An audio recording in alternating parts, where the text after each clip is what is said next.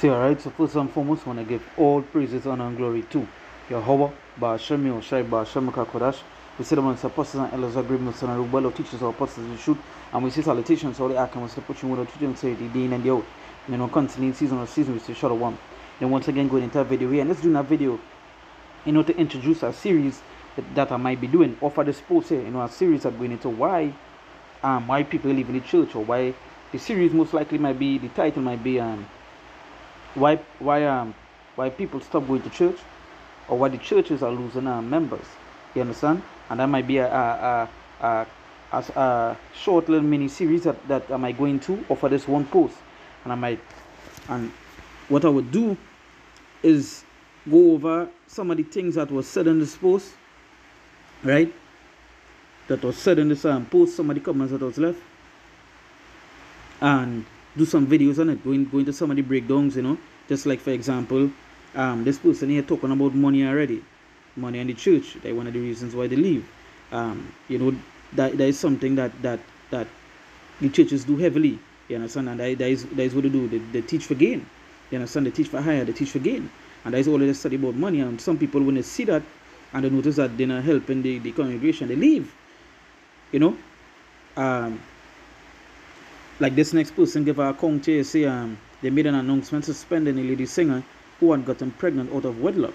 Went on to confront the pastor after, and that was it.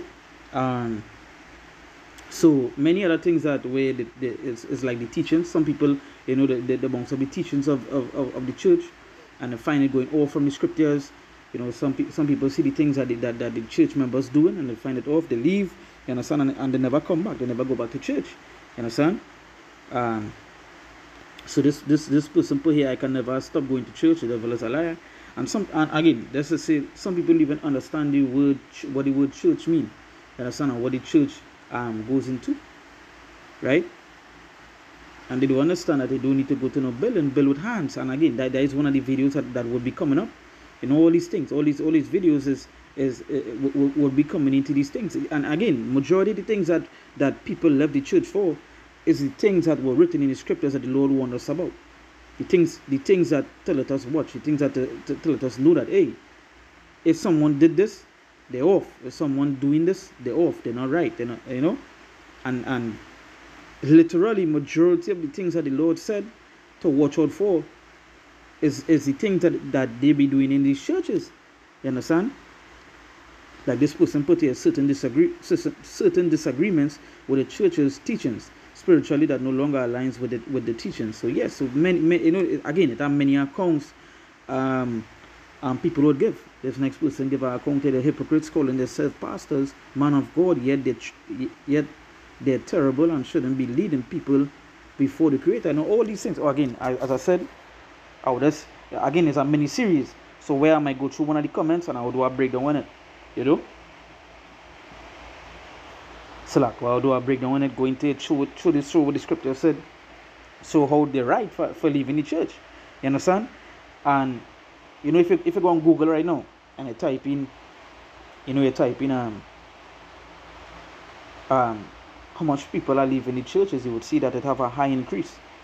Now for each person their own reason, but there's plenty of people leaving the churches. Now some just leaving and going into other bullshit, some leaving, they're not going back, and so on and so on, right? Now with that being said, I'm going to bring forth a scripture here. This is Revelation chapter 1. I'll read from verse 1. It said, the revelation of Yahushua Mashiach, which God gave unto him, to show unto his servants the things which must shortly come to pass, and he sent and signified by his angel unto his servant John. So it say what? Things which must shortly come to pass, and he sent and signified by his angel unto his servant John.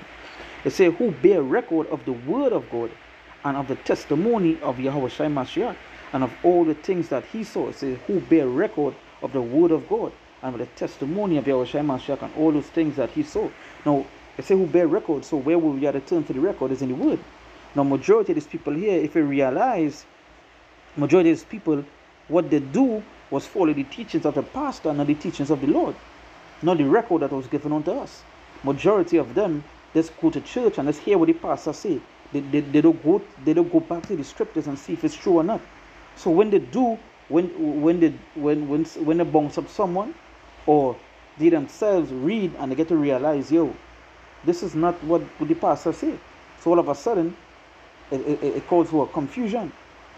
Now some of them just want to say the God is a liar.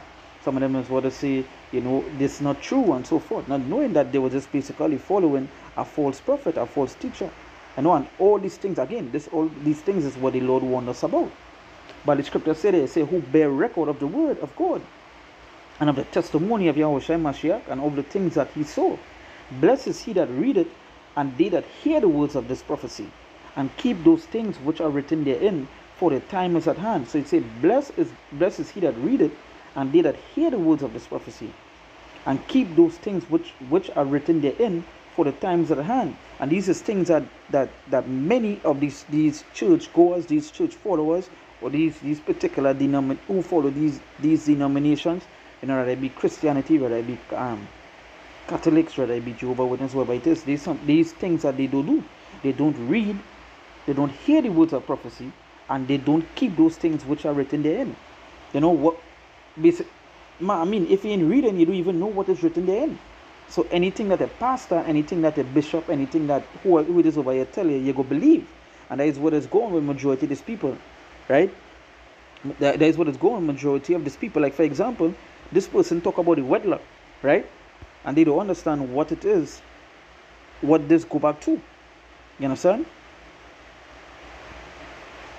So someone asks this question, how you confront the pastor, and he just confronting the pastor, but it's just to show that they themselves, they don't read.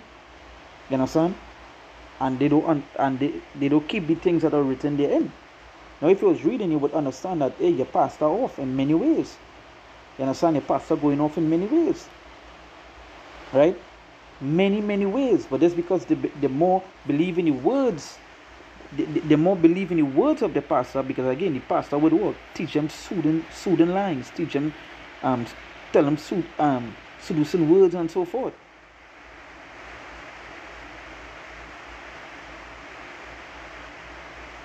Right?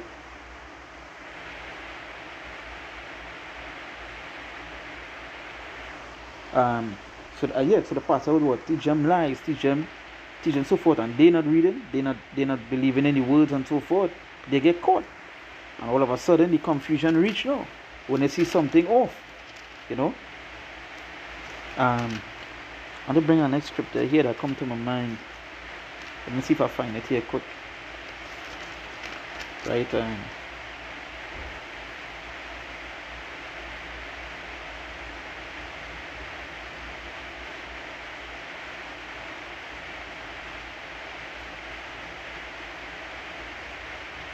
This is the book of Isaiah, chapter 29, verse 13. Right? Just a couple. Yeah. Isaiah chapter 29, verse 13. Right? It says, wherefore the Lord said, for as much as this people draw near me with their mouth and with their lips do honor me, but have removed their heart far from me, and their fear toward me is taught by the precept of men. And that is the thing. That is what the Lord tells them. The fear towards him is taught by the precept of men, and not by what it is the word say and so forth. And that is what's going. Majority of these pastors, they're not coming to speak what it is written in the word. They're just telling you out of things out of their own mouth, and people just run with it. Then I just give her a account where I remember talking to a church goer, and when I brought up certain things in Timothy, she literally told me Timothy is a liar, and that her pastor is true. So you get to understand how far gone these church goers is. You understand? When we're supposed to be what? Abiding by the record that's given unto us, abiding by the word, abiding by the things that Yahushua said. You understand? Go to our next scripture here now. This is 2 Ezra chapter 15. Right? 15, go straight to the point. It says, and cause them to be written in paper, for they are faith. You know what? I'm reading from verse 1. It says, behold, speak thou in the ears of my people the words of prophecy, which I will put in thy mouth, said the Lord. And cause them to be written in paper, for they are faithful and true. And cause them to be written in paper, because they're what? They are faithful and true. And you see, that is the thing. All these things go back to the word. And if you don't believe in the word, how could they believe in the Lord? A majority of you all believe in lies. And when you believe in a lie, obviously, when you do hear the truth, it leads to what? Confusion. Now you don't know what to believe. Now you know, as some people say, the Lord will be, the Lord, and this all of a sudden they don't believe in the Lord no more. The Lord is confusion, this and that and so forth. Not knowing that he was just basically abiding in a false prophet. He was listening to a false prophet and so forth. You see, and that is why I wanted to start this series with believing in the word, because it all goes back to what? The word. That is why the Lord says in Revelation 1 verse 3, blessed is he that readeth, and they that hear the words of this prophecy, and keep those things which are written therein, for the time is at hand. So keep those things that are written therein. And you damn well know your pastor not keeping those things that are written therein, because he don't even teach the things that are written therein. So how could he uphold and keep those things that are inside of here? You understand? That is why the first comment, right, over 1,000 likes, is talking about a pastor and the money, because that is what it is with them. They don't teach righteousness. They don't teach they don't teach the things that they're supposed to be teaching. They don't talk prophecies. They don't talk about righteousness and so forth. What they talk about is money, to each their own gain. You understand? To each their own gain. So this is a nice topic to go upon, and I said that is why I say I could do a mini series or do some videos upon it, touching upon the many ways of people that live in the churches. You understand? And one of the reasons why is because they don't read and they believe in this word. You understand? We're supposed to keep those things that are written there, that were written therein, but now your pastor telling you these things done away with. You understand? You don't need to keep those things. They're done away. It null and void. Come on. It don't make sense.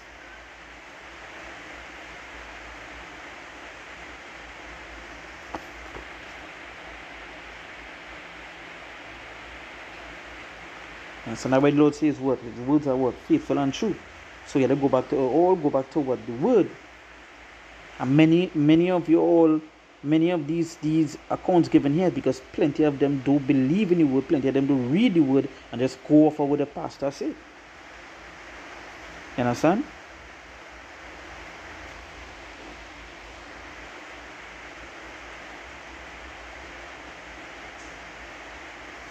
I'm gonna jump to our next scripture here.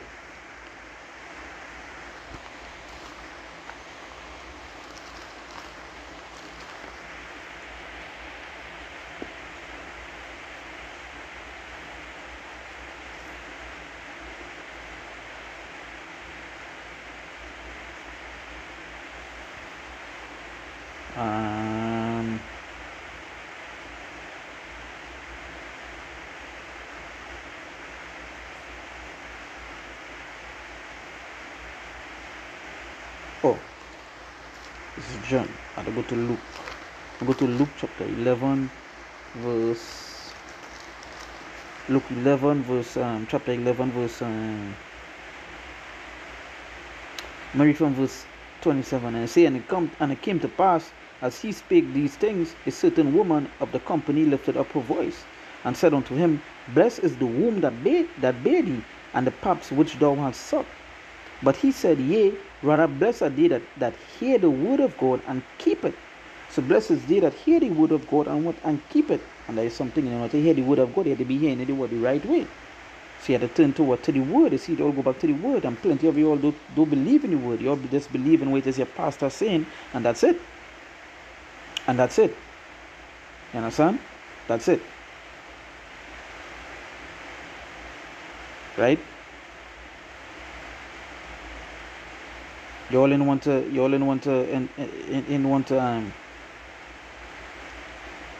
believe in the word, but just running off with something a pastor say that is basically wrong.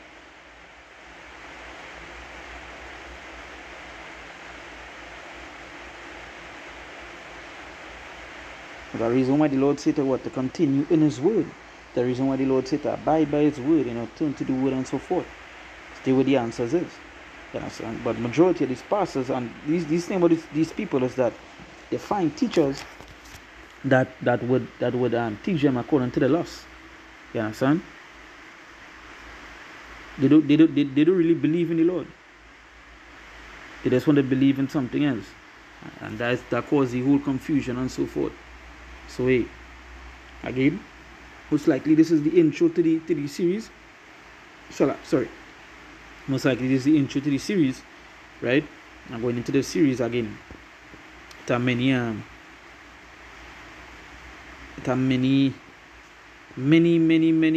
questions, many things written here that it's simple, it easy, right? Once you're in the word, but as I said, as we now read that these people don't believe in the word, they don't even, keep the things that are written there, right? So with that, once again, I want to give all praises, honor, and glory to Yahweh, Ba'ashem Yoshai, Ba'ashem Makakodash. We said about the apostles and elders are great Muslims, and who teachers or apostles in the truth. And we say salutations, holy Archimedes, the Christian church and say, Dean and the out, considering season we say, Shalom.